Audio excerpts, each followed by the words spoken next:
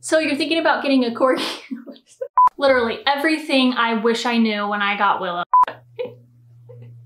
This video is going to change your life.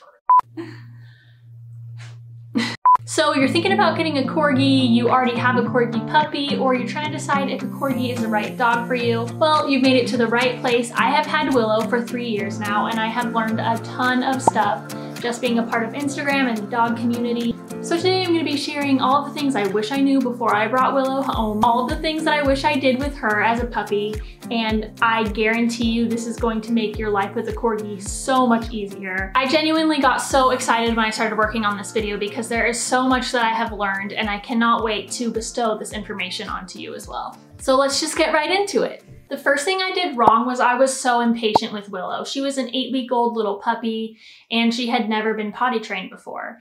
And what I learned is that you need to be patient when you're taking them outside. They're not going to go potty right away. It could take 10-15 minutes for them to realize that they have to go to the bathroom. They just have to wait, let them sniff around, and then they'll eventually decide to go because puppies go potty like every 30 minutes. Eventually they'll figure it out, and then as soon as they go potty, reward them with a treat. Tell them, good girl, good boy. I would sit outside with Willow for like 5 minutes and I'd be like, she didn't go. And I'd bring her inside and she'd go potty right as soon as I brought her back inside. So the second mistake that I made was using a potty patch. It's just, you know, a grass turf patch. These are really great if you live in an apartment, and they're really nice to just stick right out the back door so that you don't have to walk your dog out into the yard all the time.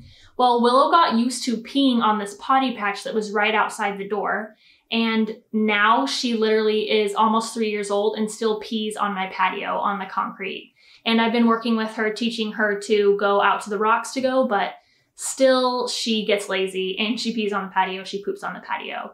And it sucks, and I wish I wouldn't have done this. A lot of people have also mentioned using a training pad or a grass pad in their house, and that's not a great idea either because, you know, it's kind of reinforcing their behavior of peeing inside by the door or outside on the patio, and that stains your patio, it smells, it's gross. I would definitely put the potty patch out in the rocks or in the grass in your yard.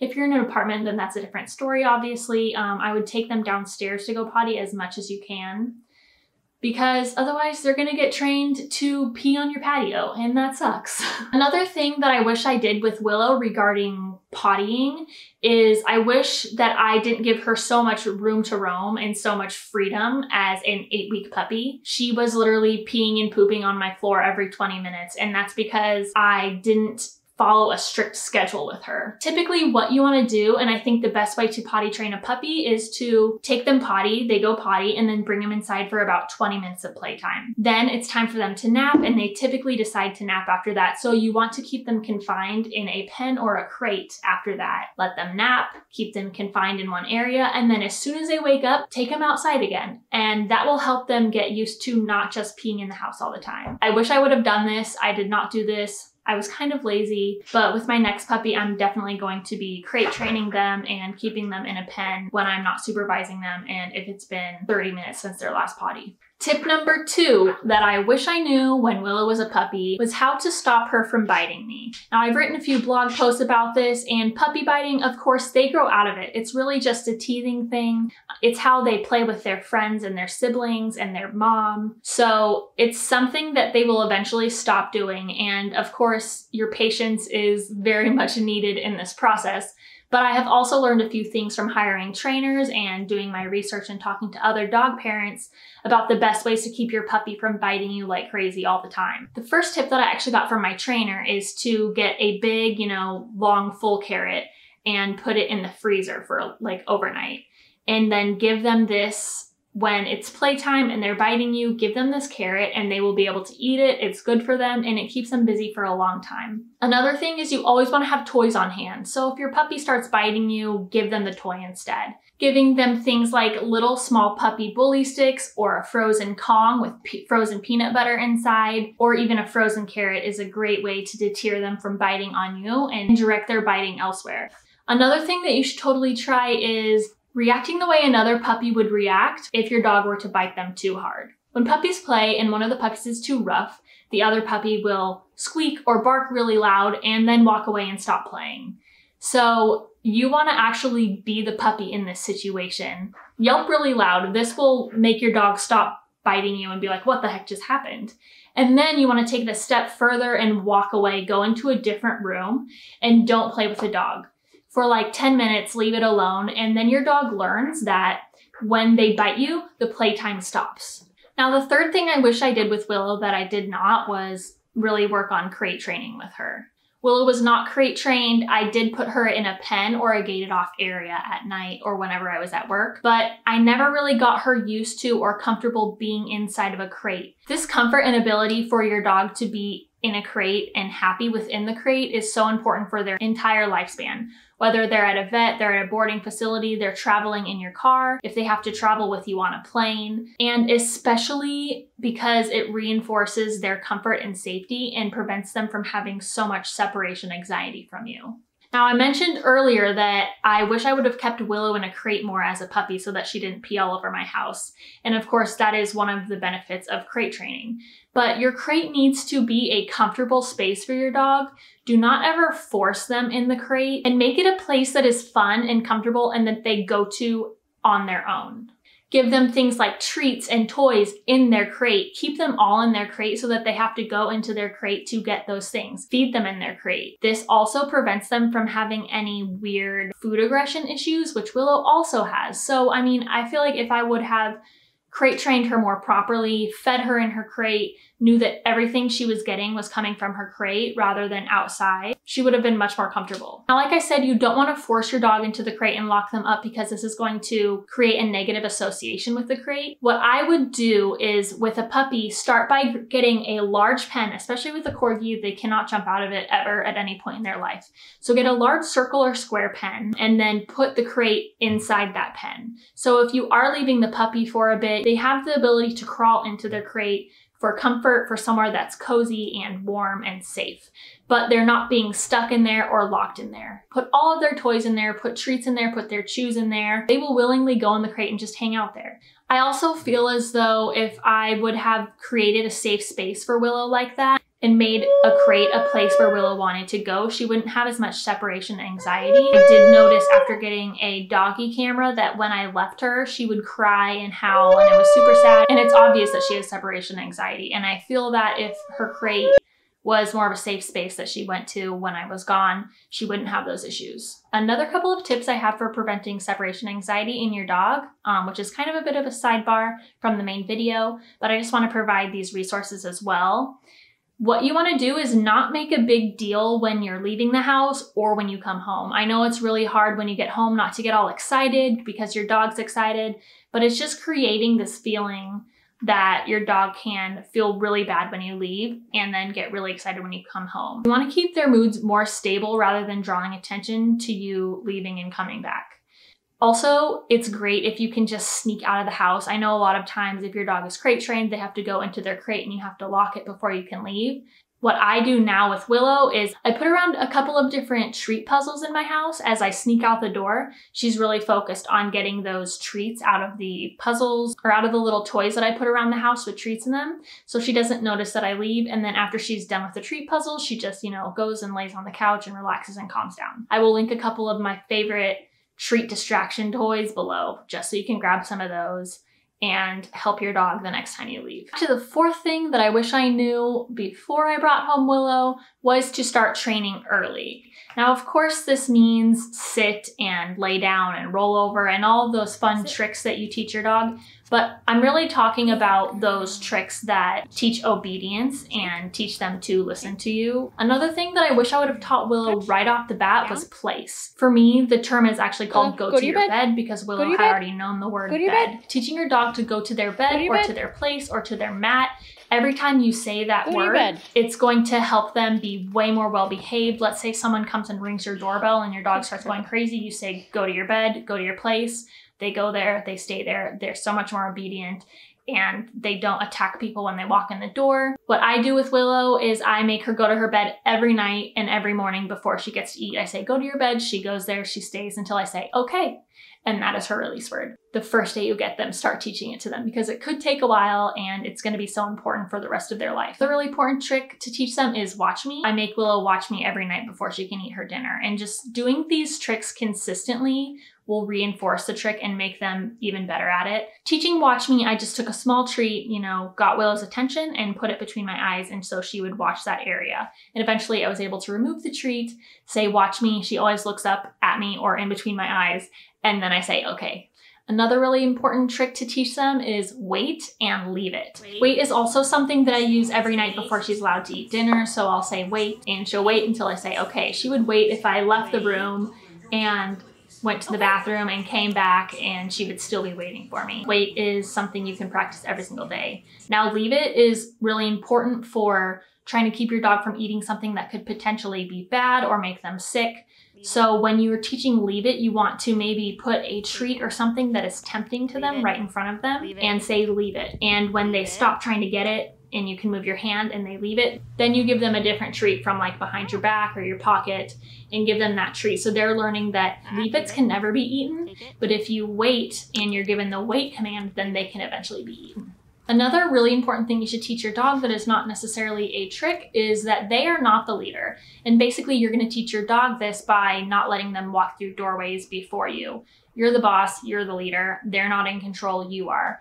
And so whenever you walk through a doorway, whether they're on a leash or not, make them sit, wait until you walk through, and then give them the okay to walk through after you. And this is just going to make your dog listen to you better and just make them way more well-behaved. I wish I would have taught this to Willow way before I hired a trainer when she was 8 weeks old, because I feel like she would respect me more and she would listen to me more. Corgis are stubborn and they're smart, and Willow thinks she's the boss, honestly. She's a sassy little corgi. So if I would have started this training process when she was 8 weeks old, it would have probably made her respect me much more. All right, the fifth thing I wish I knew was how important socialization is.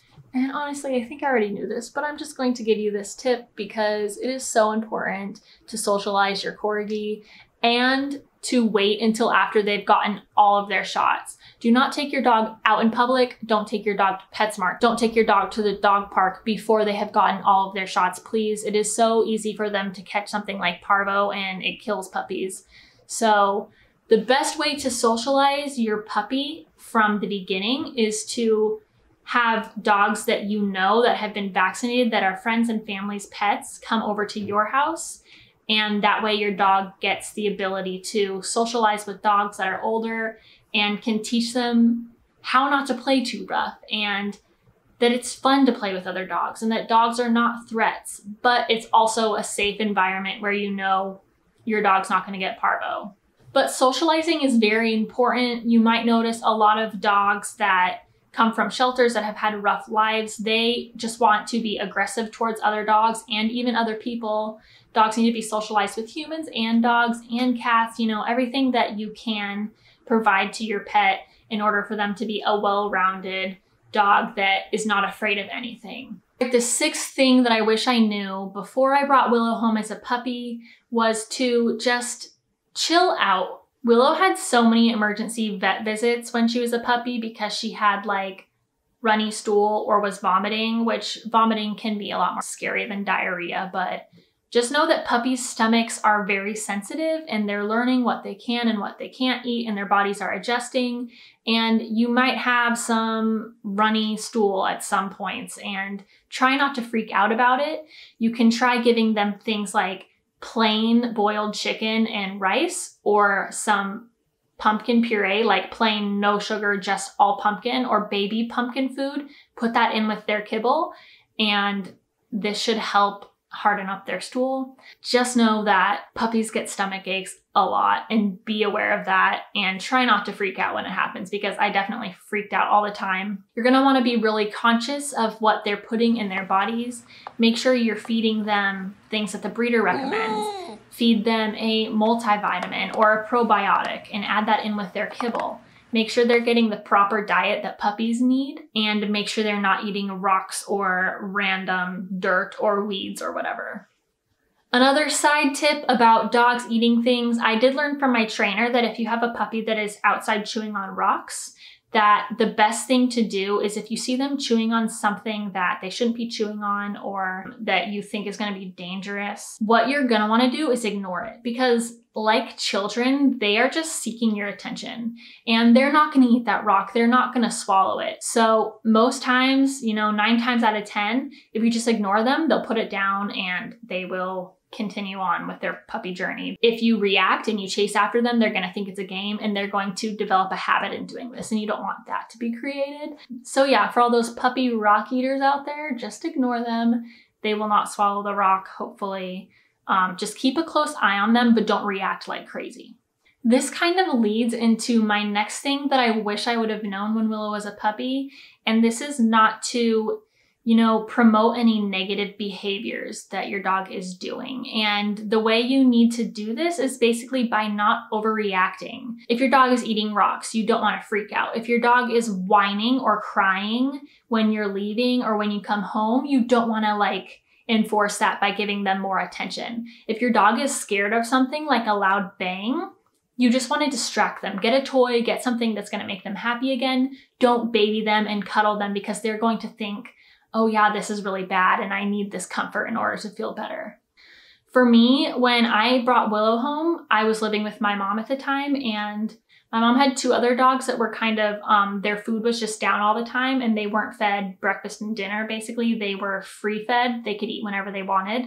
Whereas I was teaching Willow to eat all of her food when I put the bowl down, which is another thing I would recommend doing with your puppy. Sorry, that's not a number, but definitely have them eat when their food is in front of them, because this is going to make it so much easier if you're around any other dogs. Anyways, my mom's dog's food was always down. We gated it off and tried to keep Willow out of the area, but sometimes she would get into the area and I would run and I would grab her and pull her up from the food, and she'd be inhaling it, trying to eat it all as fast as she could, because she knew that I was going to come and pull her away from the food and freak out. And I honestly think that I'm the reason that Willow has developed food aggression towards other dogs, because so many times I pulled her away from that food that she thought was hers. So now she gets really protective around food, and I would just recommend being more calm all the time and not making a huge deal out of things that your dog is doing wrong. Get them health insurance right off the bat. I had Pets Best for Willow. I actually still have Pets Best, but I've heard good things about Nationwide's pet insurance, Lemonade. Just make sure you're looking at how much your deductible will be and how much percentage of coverage they're going to give you when you submit a claim. The way that health insurance works for pets is that you go to the vet, you get your bill, you pay that bill, and then you upload that bill to your insurance company and they decide how much they're going to reimburse you, basically. When Willow was a puppy, I had the wellness insurance, which was a little more expensive, but it did cover things like her heartworm test and her vaccinations and her spay. So when your dog gets spayed or neutered, you don't have to pay like $500. It's a lot cheaper. And then once she was a year old, I switched to just like accident insurance, which just covers accidents. But health insurance is going to give you so much peace of mind, because you never know if something horrible is going to happen to your dog. All right, the last tip that I have for you, which I wish I would have done from the get-go, get them used to you putting your hands in their mouth and playing with their paws. Get them used to you brushing their teeth, even if they have puppy teeth. It's so important for you to be able to brush your dog's teeth, because there are so many dogs that have to get dental extractions because their teeth start rotting out and stuff. You need to be able to brush their teeth, and also your vet needs to be able to look into their mouth, because